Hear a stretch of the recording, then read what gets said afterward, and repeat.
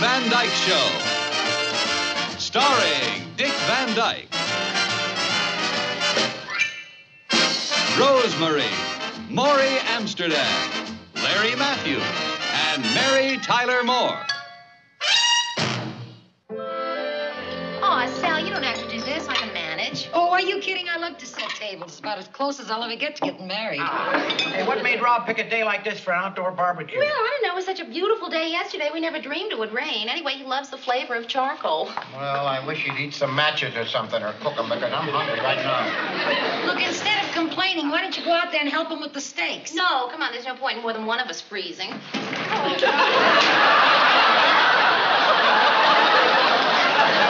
The steaks are ruined. Oh, no. Oh, yeah. You better call Chicken Little. What happened? Well, I couldn't get the charcoal to burn. I had to keep putting firelighter on it. And you got some on the steaks? A lot. I can't put the steaks out. I'm sorry, you guys. Oh, that's all right. I like Chicken Little. And besides, they may send over a cute delivery boy. Come on, Dad. How do I look?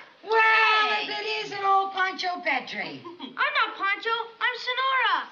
If you're a senora, you better have a talk with your father. He's Sonora, all right. There's a school pageant, and he's representing Sonora, Mexico. Oh, he looks more like an ad for corn chips. Where'd you get all these things? Well, they're just some souvenirs from Mexico. Can I use this paper, too? It'd make a great Spanish land grant. Well, you don't need that. Just that hand tool wallet will do fine. But, Dad! Why don't you run outside and watch the steaks burn? Again? Dad!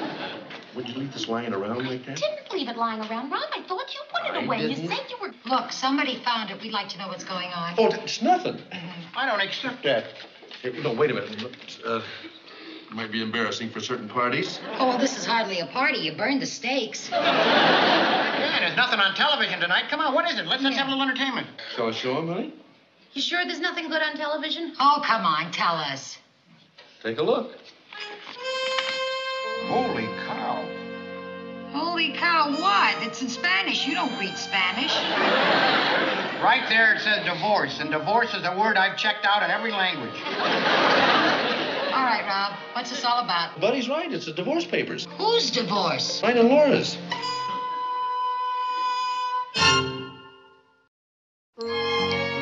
Those are legal divorce papers printed and supported by the Mexican government. No wonder they get along so well. They're divorced. How do you like that? All these years he's been available, and I haven't had a shot at him.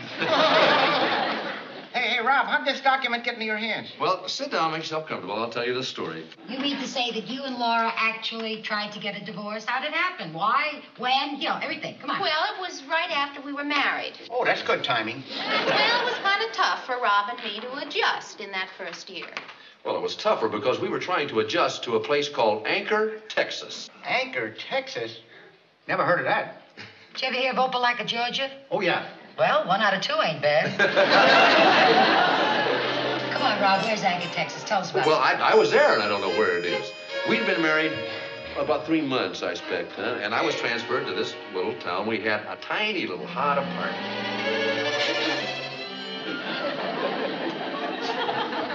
You feel anything? Yeah, it's a little cooler. No, it isn't. Yeah, it's fine. No, it isn't. You're right, it isn't. Well, don't say it is. Well, I'm sorry. No, I'm sorry. It's going to spoil the pot roast anyway. Nothing like that. The pot roast has got it better than we had. Boy, did you marry some big success. Promise you the world, and I give you Anchor, Texas. Well, darling, we're together, and as long as we're together, I'm happy. Oh, boy, if this is happy, I'd like to see you sad. I'm sorry. But just this heat makes everything seem worse. Well, we don't have to sit around here and swelter, honey. Let's go down to the PX. We can have a cold drink. Back to the boys again? Well, not only the boy. Well, not the boys. We can go in and have a nice cool drink. Rob, I like Sol and Bernie. It's just that I see just as much of them as I do of you, and I'd like to see more of just you. Well, honey, I'll go along with that. What do you want to do? Well, I don't know.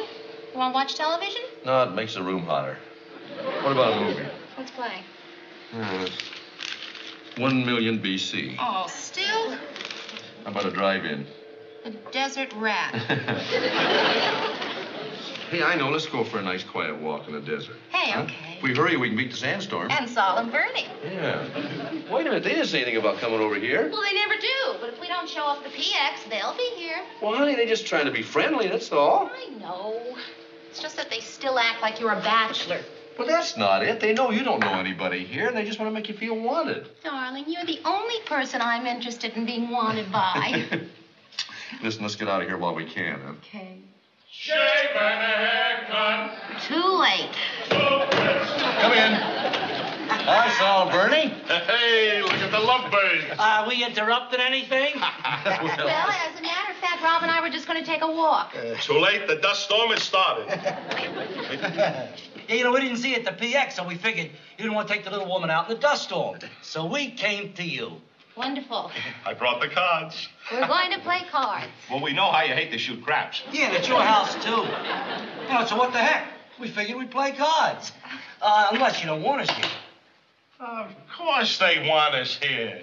Oh, well, I just didn't want to feel I was intruding.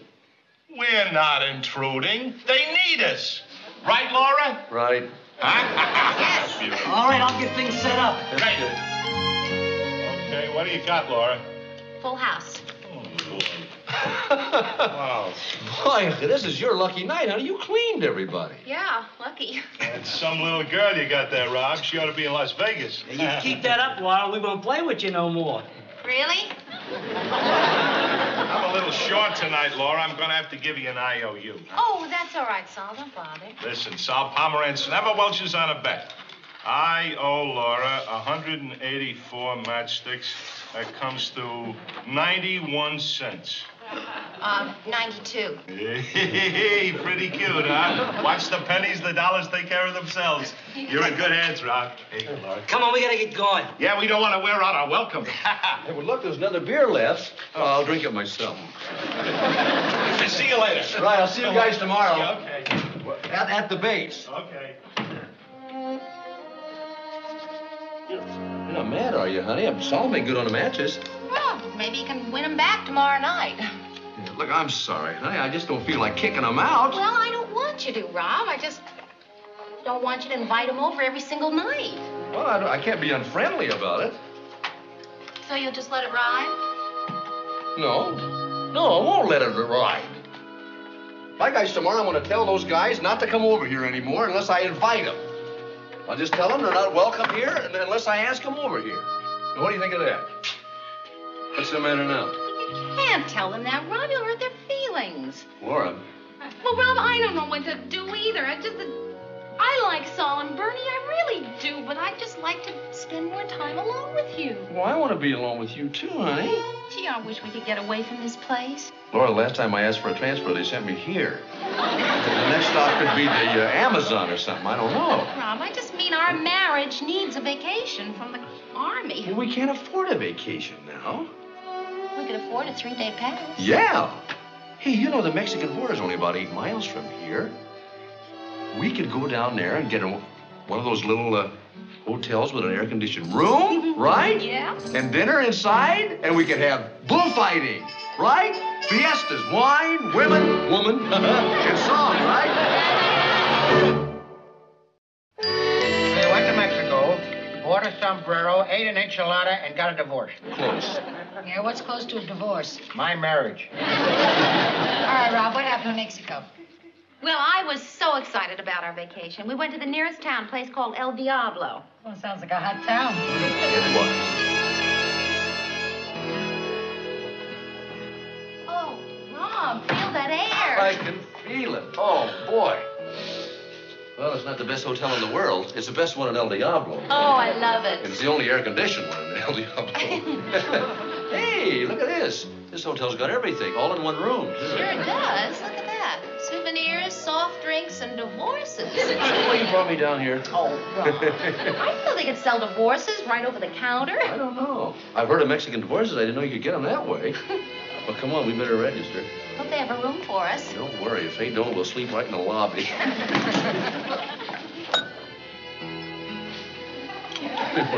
All right, well, this is really Mexico. The bell's taking a siesta. Anybody here?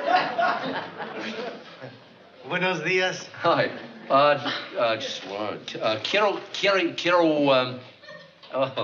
want a cuarto. That's either a room or a duck. Which do you want, the room or the duck? A room. Oh, you speak English. Pues, ¿cómo no? Hablo inglés. What did he say? He said he speaks English. Well, why didn't he say it in English? Wasn't that English? You know, I get mixed up living so close to the border. What's this? That's English. Good, now I'm straight.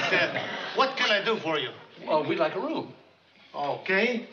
You're in 135 and the senora is in 214.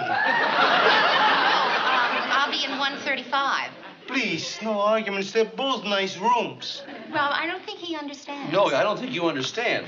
We both wanted one room together. Oh, no, I tried that once and they broke all the furniture. Who? The people. I don't even put them on the same floor anymore. Well, we want to be together. Together? You mean you didn't come here to get a divorce? A divorce? Oh, no.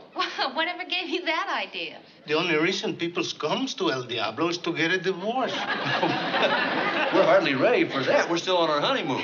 Oh, that's nice. That's beautiful. For one time, my hotel will be filled with kissing and hugging instead of hitting and punching. And 2 chairs at one table for a change. Oh, you make me so happy. For you, the best accommodations in my hotel. Well, thank you. We would like the finest. How much are they? Oh, for you, my little lovebirds, the best will cost no more than the worst lousy rooms. Follow me. Oh. What's the matter? Take your bags. Well,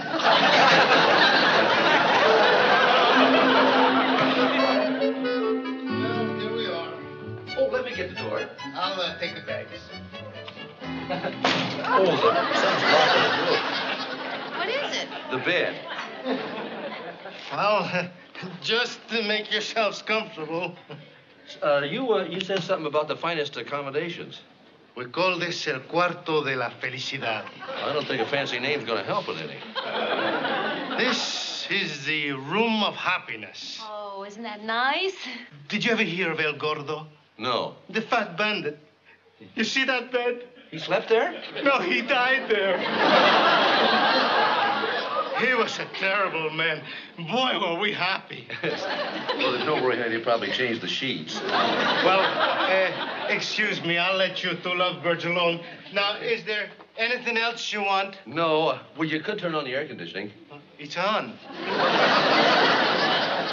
I don't feel anything. Well, to feel it, you have to go downstairs. Well, in the lobby, it says air conditioning. See, the lobby is air-conditioned. Didn't you feel how cool it was down there? This room isn't air-conditioned, is it? If it was air-conditioned, would it be this hot? You silly billies. Well, El Gordo sure picked a lousy place to die, didn't he? I think the bed killed him. Oh, come on. We're alone together, and that makes everything beautiful, right? That's right. Right, honey. You know what we're going to do? What? We're going to get all cleaned up. We'll go out and we'll do a little shopping. Good. We'll come back here in the evening. We'll have a nice meal down in the air-conditioned lobby. And then we'll go for a nice, cool stroll in the moonlight on the desert. I'll do my Andy Russell impression. Oh, would you? You're going to have the best time you ever had in your life. Oh, me too. What do you say to opening a window? It's warm in here. I say that would be vital. Yeah. Hey, I think we got a room with a view, honey. That looks like the bull ring down there. It's a big bull ring.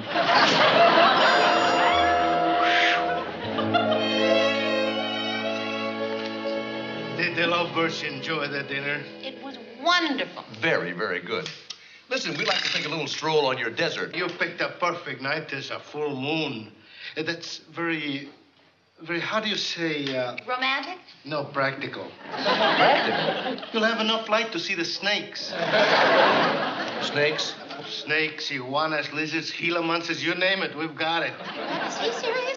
Are you serious? You're gonna see for yourself. Hey, why don't you stick around? The entertainment is coming. Honey, my legs are just a little sore. Yeah, mine are a little shaky, too. Stay here. Yeah, it's cooler than our room anyway. Besides, the entertainment's coming, right? here they are.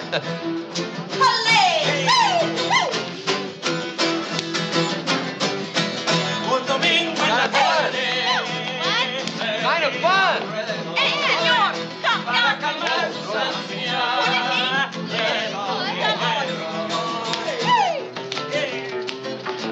Come on, honey. Get out.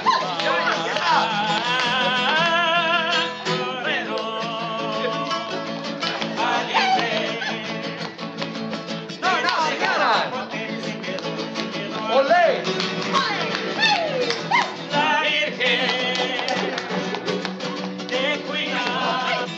De los comienzos de la nada, de los sacamos de cuero, allá en el rancho grande, allá donde vivía. Había una rancherita que alegre me decía, que alegre me decía. El buzonero ranchero. Thank you. Whew, boy, I'm a little bit hoarse from all that singing. Boy, it's after midnight. Boy, some fiesta. Wasn't that great, honey? Great. Buenas noches, Roberto. Hasta la vista, ¿eh? Buenas noches. Maxine says that if you want to dance with us some more, come to the Red Fox. It's just across the street. Buenas noches. Yeah, buenas. Hey, caballero. Oh. Caballero. Boy, they're such warm-blooded people. Yeah, boy, that was something. I lost track of the time. You know, you've been dancing and singing for almost an hour. No, you've been dancing and singing for almost an hour. Oh, no. Honey, how's your foot? I'm sorry about that. No, it's all right, dear. It's fine. It's fine. Gee, I was so busy there doing the flamenco, I lost all track of the time. Maxine is quite a senorita, isn't she? Honey, you mad about Maxine? No. She sure looked like you were. Laura. I'm sorry, Rob. No, I'm sorry, honey. Here I was having all the fun, and the whole idea of the trip was for you to have fun. Well, why me? Well, I mean, you know, you were the one. The one who what? Well, you... Hey, look, tomorrow's going to be very, very different. You know what I want to do? Take you to the bullfights. Just you and me. Nobody else. I'm not going to talk to anybody else. And I'm not even going to say ole. It'll just be you and me. Well, the next day we went to the bullfights, and Laura was less than thrilled. It's probably just the heat anyway. No, Rob, wait, it's not the heat. It was the bullfight. Well, didn't she even like the music? No, I don't like the music when it accompanies the... Yeah. What it accompanies. I'm sorry, honey. No, Rob, I'm the one who should be sorry. I just ruined your whole vacation. No. This heat sure isn't helping anything. Why don't we go down to the lobby? No, I really don't feel like seeing anybody. Yeah, I don't... You want to go to a movie, honey? Well, gee, we can go to a movie back in Anchor. Yeah, you're right. How about a little walk on the desert? No, you don't. You're afraid of snakes, I know. Well, so are you. Well, I'd go if you wanted to. Well, sure, you're just saying that because you know that I don't want to go. Well, what are we going to do? Well, I don't know. What do you want to do? At least it's cooler in the lobby. What should get to the lobby? What does that mean? Pedro, Luis, and Laverne were tuning up. Maxine. You noticed. Well, at least it's more fun down there singing with them than sweltering up here with me. Oh, boy, the way you put things. I didn't put it anyway, Rob. I just finished your thought. No, you finished what you thought was my thought, that's all. And just what does that mean? Doesn't mean anything, honey. That ain't your fault. And what does that mean? Nothing. I did nothing at all. I mean, nothing is ever wrong, ever. And just what does that mean, Rob? Shave and a haircut, 2 bits. I know what that means, Rob. How could you? I didn't. Well, somebody did. Well, I didn't. But if you think I did, I should have. And maybe I will. Shave and a haircut, 2 bits. All right, Rob, just open the door and let your friends in and me out. Hey, Rob, Laura, bet you're surprised to see us, huh? No. Where you go, Laura? To the desert. Well, wait up, we'll go with you. Shut up, Saul. Laura!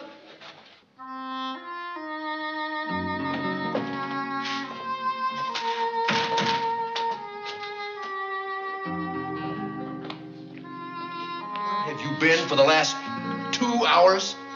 What difference does that make to you? You've been right here most of the time. You've been right here?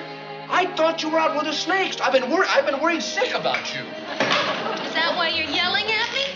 When a man thinks his wife is out with the snakes, darn right I'm gonna yell.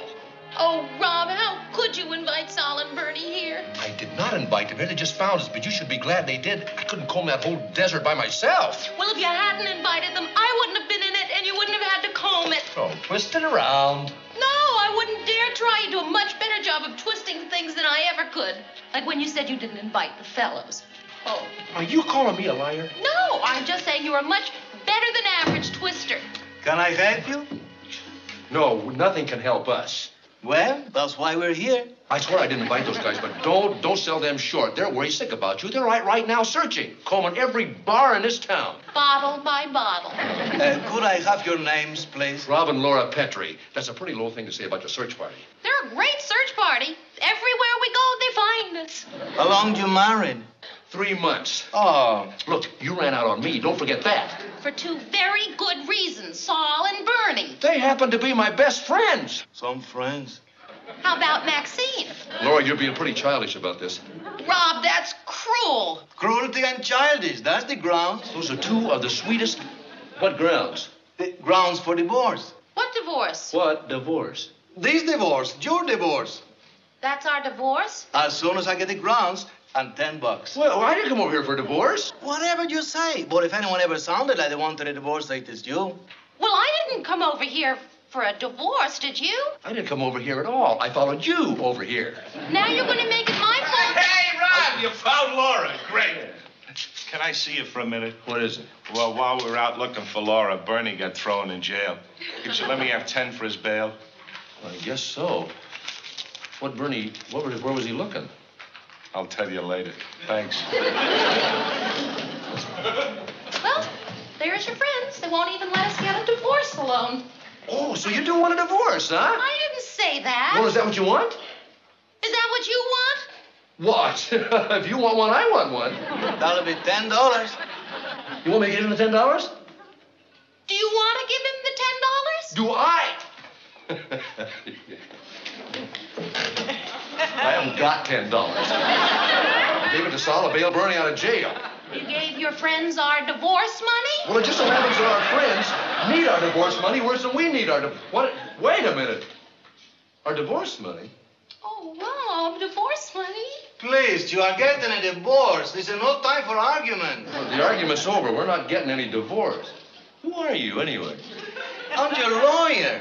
Oh, well, you ought to be the first to know, then. We're not getting a divorce. I'll make it easy for you. I'll give it to you for $5. For $5, nobody can afford to be without a divorce. We can. Can't you see that we're in love? You could have fooled me. Honey, look, I swear I didn't tell those guys where we were. I was as surprised as you were. You gotta believe that. I do believe you, Rob. I just have to get used to sharing you, that's all. Don't get used to that. I don't want to be shared. And I don't want to get a divorce either. But if you get a divorce, then sometimes you'll come and see me. The form is filled out. Well, we wouldn't go to anyone else. Listen, I'll make it easy for you. Here, take this. Whenever you're ready, fill in the grounds in ink and mail it to me with $10. I'll stamp it and mail it back. Thank you. That's very kind of you. Hey, how about a nice souvenir to remember your trip?